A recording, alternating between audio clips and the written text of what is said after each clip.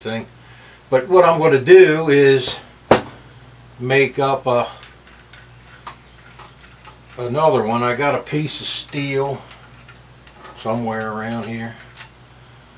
Okay, I got a piece of pipe that was just laying around, and it goes through the spindle of the Atlas lathe. So I got this part here. It's just something I made, and I knurled it, and then I for some reason cut that off. But it's a perfect match for this piece of pipe. I expect there's a little burr on that end. It won't even go on there, but it's a perfect match for that. So I can just stick that right on there, and I can pin it, or I might just Loctite it. It doesn't really matter. Probably Loctite it. So all I got to do, I got a piece of stock that I use for different fixtures, making things. I'll chuck that up into 3-jaw, turn back enough the grip for this to go up on there, and then put the threads on. It says that the 5C, they call it D dimension, is the internal thread, 1 inch 042 by 24 right hand thread, which is what these are. So I don't know how much I got on there. This is 1.5 inches. So I got to take about a 1/2 inch off the OD of this, put a thread on it, and I don't really need a whole lot of thread because it's in there. Anyway, I'm not going to do that tonight. I'll probably start on that in the morning. I'll pick up this video in the morning. So I have put a 5/1000 feet on it. Okay, let's take it in until it touches. Make sure we're running. Alright, let's take 50 thousandths. For my machine, that's 25 on the side. 5/1000 feet.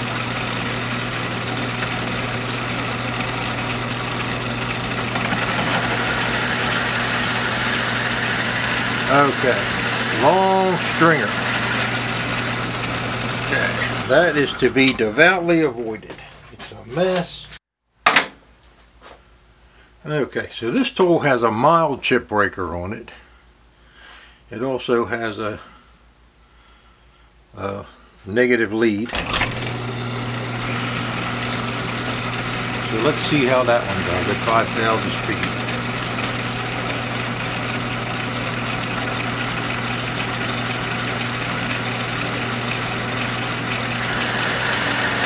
Okay, I'm going to need more aggressive of a chip breaker. Okay, now try to get, I ground a more aggressive chip breaker. Now I should say that there are some materials that it's really difficult to break a chip. Sometimes you just can't, especially at a 5,000 feet. We'll try this, and then we'll try a carbide. Okay, there we go. We're breaking a chip now. That's a little more to my liking. So let's cut that lamp. We got like 300 thousandths to come off of there.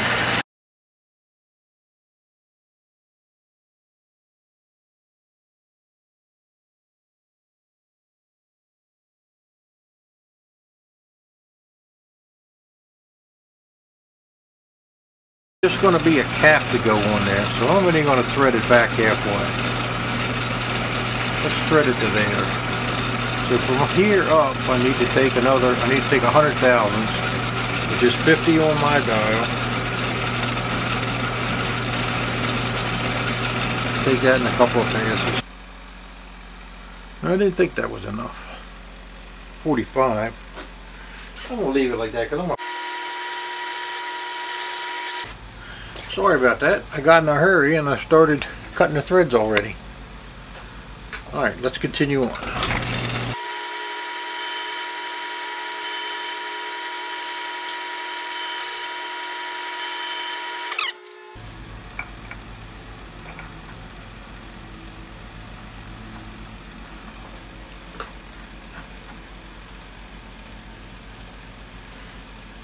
Tightens up after turn.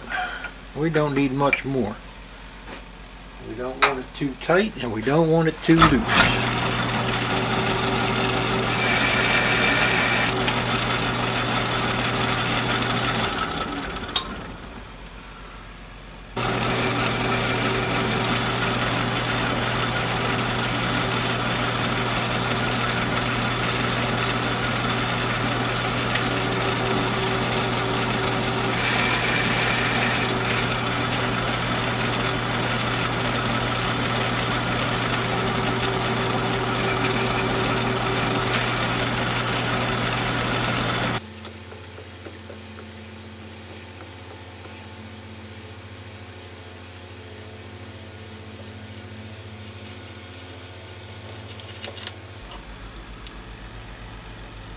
Yep, I think we need to hit that with a file.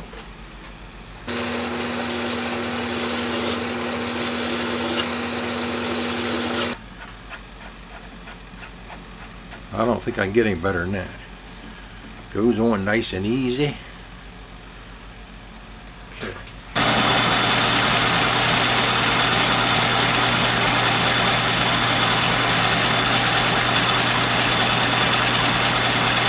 Okay, so what I'm doing here is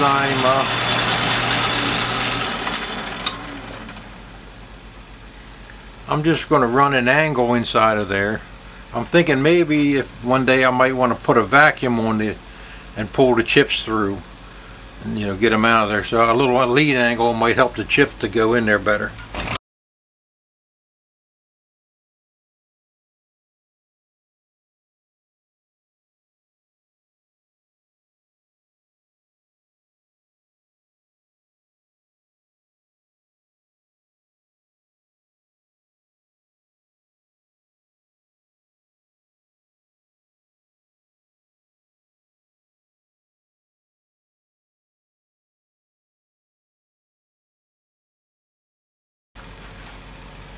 Okay. So if it's all still focused in, you should be able to see. There's a nice little lead angle on there. Okay, so now I'll take it over to the table. Alright, so I got the bar in it. Okay, not very big. Ain't many chips going through that, but it satisfies me, and that's all that matters. Alright, so yesterday I started work. I made this part here. It's a hollow tube with a fitting on it. It fits into the back of a 5C collet.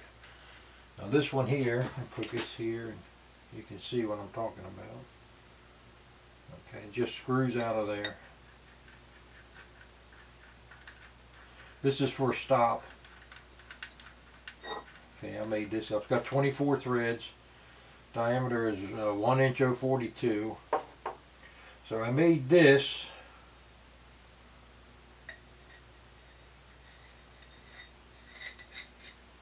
Okay, this just screws into the bottom of the collet.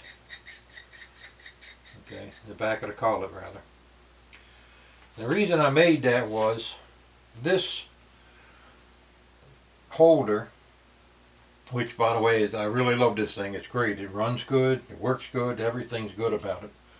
Except for the fact that the screw, you turn the key and the key turns the scroll just like in a 3-jaw chuck. And it threads up this, it threads here and it pulls this up tight. But the scroll ends at the same point where this does. Right at that point there. So if you were to be doing a tapping operation, let's say, the chips would go down in, go through the collet, and then come out right at that mating surface where the scroll goes around. I'll try to get a video of it spinning in there. And so I thought what I would do is make up a shaft. Most of the ones I've ever used have a shaft that goes a tube that goes all the way through. And then normally there's a cantilever collet, cam over collet.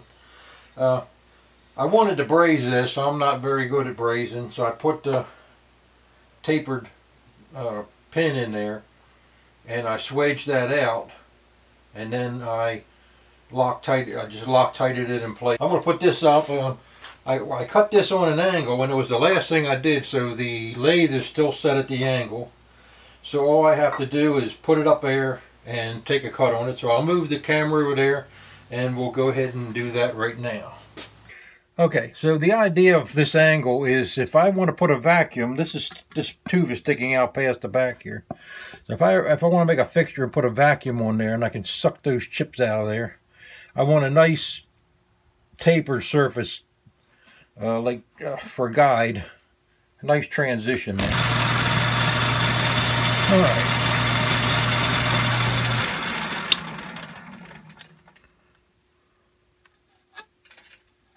Alright, so that took care of that. I'll put that on there.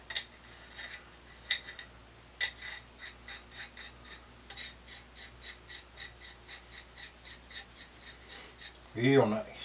Real happy with that. So I'll make a lock collar for it later, but for now, that looks good. I'm happy. Now, of course, the chips can still come out. Another thing too, I'm going to have to I'll make a rubber plug to put in there, so that when I loosen it from here and slide it all the way out, the chips don't come out and defeat what I made it for. But I can put a little rubber plug in there. And like I say, also I could put the vacuum to it and maybe suck some things out of there. I don't know if I'll ever cut an internal, something through bore to where the chips could get in there or not, but I just wanted to make it. Now I have it. So I'm going to move on to something else. When I threaded that, whenever I thread anything, I always use my little stop. Okay, so that's a running now. Okay, so all it has is a carriage bolt through there that I can use to adjust. And I have a hook made for this.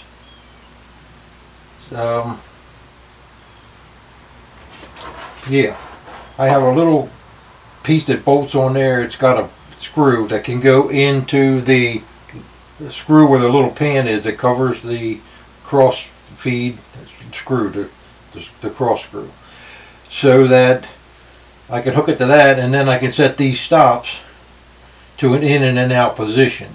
Maybe I'll put it on there one day, or maybe I'll put it on there and show you. And the way I made this, I think I got the idea from the book. The way I made this, I actually took my time with this. And it was pretty tedious to make this. I got this little foot here that I made. 3/8, I'm pretty sure it's a 3/8 fine thread on it. And then I cut this out. I think I put an end mill down in there and I walked it over just a little bit. And then what I did was I put it all together, and I put a washer, as I was making it, I put a washer under there to hold that up like that when I cut the dovetail.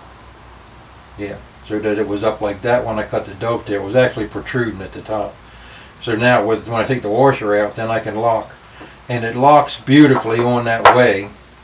And I haven't seen any sign of any damage. My concern was if I made one that just squeezed together, it would damage the ways or something. This kind of pulls up on the way, and you don't need a whole lot of pressure to lock it really tight. So let me go over there and let me see if I can find the part that I made for this and show you what I was talking about as far as being able to use it for an in and out position. That I can bolt right onto there. I don't think I got to go through all of this. You understand what it is. Okay.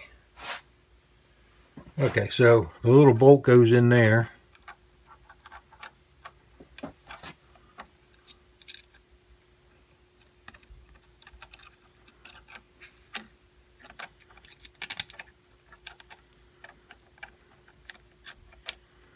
There we go. Anyway, you know when it's on camera, it ain't gonna go. Anyway, you get the picture. Doesn't want to go in, and I'm not gonna try to get a Allen wrench in there, but you get the point. Now, let's see, I got 2 nylocks on there, so I can give myself an out position and an in position. This really works good for threading. Actually, it's probably what I should use when I thread. Just lock this down. As I say, all it takes is just the tiniest. All it takes really is the tiniest bit of pressure, and that thing's as solid as a rock. I can shake the whole lathe with it. And to release it, I just take it up till it's even, give it a little tap, and you can see it comes right loose. Okay, anyway, I just wanted to show you that. Shot up my little stop that I made. I'll zoom in on it as I talk about it, I guess. So, the real usefulness of this guy is when you're threading, internal threading a very small hole, you can set this back side. You take the when you've made your pass and you take the tool out and you got a very small hole. If you're not careful, you'll hit the other side of the part. So I set that for there, and I come back out, and then I'll have this side set to bring into 0, and you'll take your feed on your compound, and then that way it keeps you, you know, it's very, when you're in a very small tight place like that, it's easy to get flustered, and this makes it a lot easier. You like I say, you just you use both positions. You have out for your thread depth, your 0 point of your thread, and then you have your in to keep you from banging the back wall. It's a very useful. It's a very useful item. I use it all the time. It's worthwhile making one. It's just a piece of 1-inch key stock with dovetails cut in it. Okay, so let me zoom back out. I hope you enjoyed this video. I'll give you a little preview of the next one. Probably saw I had an 1.5-inch bolt over here. I thought it was an 1.5-inch 8, but it was actually an 1.5-inch 6. So I put it up today, and I'll spin the camera around so you can see. I picked it up, I cut it, it had a high-speed tool in there. Then I went and, because it grade 8, it ate the high speed right up. So I put a carbide in there, picked it up again, and ran a couple of passes with the carbide. And then I went back to the high speed steel because my carbide insert only is good for so much depth, and the thread was actually too deep. Like I say, the footage is already shot. I just got to edit it, and that'll be my next video. Anyway, I thank you all for watching, and I'll see you on the next one.